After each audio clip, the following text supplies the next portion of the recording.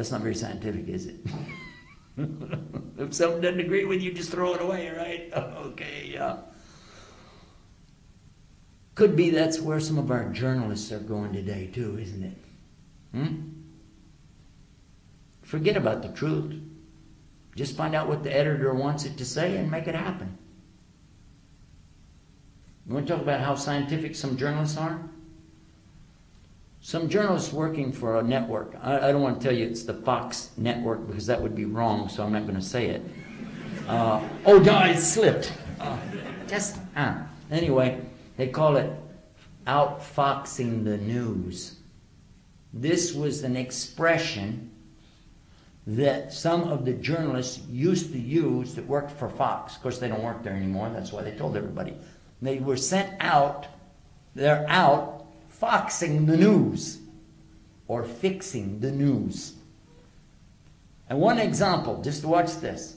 After President Reagan died, there was some years later, the editor and the one in charge for the network sent a crew out, camera crew, and sent them out there and said, go to the gravesite and show all the people that are going around and looking, and it's the 10-year anniversary of his death, or whatever it was, you know.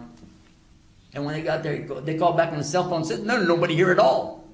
They said, no, this is a story we have to have. It's already set for tonight. Now get it. They said, how? It's a graveyard. Where are we going to get any people? I said, hey, be innovative. You know, innovative in Arabic? Bid'ah. So they said they found a school bus load of kids that were over doing something else, that they were out there, and they went to the teachers and they said, please, could you come over here? They said, why? They said, no, we're going to put the kids in the news. Let's show them the presidents. They said, I don't care. No, please, you know. And they brought them over and brought the teachers and all these kids and got them walking around, make it look like, and they started filming. Say, did you get it? Yeah, we got it. They're here. You can, you know, ready to go with a live feed. Right now, we're in the cemetery. President Reagan. And then the guy told him, said, wait a minute. Those are kids. We need adults. He said, where are we going to get them? He said, get some adults. There's none out here. They fired the guy.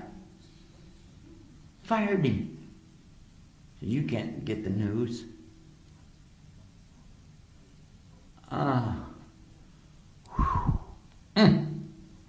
It makes you wonder if all the other stuff they're saying is true, doesn't it?